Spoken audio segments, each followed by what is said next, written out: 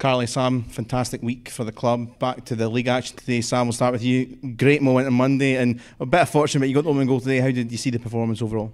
I feel like the first 15 minutes of the day we done really well. Kind of slacked a wee bit, but then we came out in the second half and performed really well. Done great playing stuff and got goals, which is good.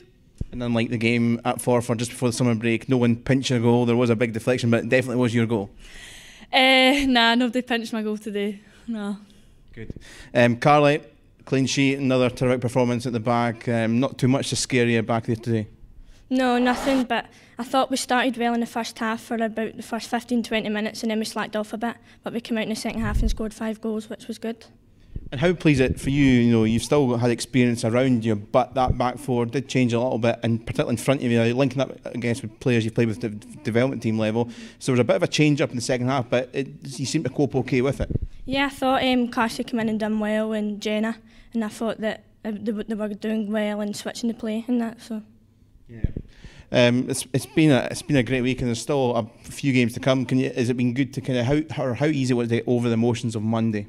Well, obviously on Monday we were buzzing and stuff like that, but like as we say, like that's in the past now. We need to focus on the league until Champions League comes. So just recovering and getting into training and working hard on getting the points for the league until that time comes again. I know it's still early stages in your career, but this must be one up there, one of the most special weeks you've had. Yeah, it's been a great week. Yeah, it's going to be one to remember, definitely. Yeah, and for yourself, Carla, as well, particularly after the game on Monday, a lot of praise.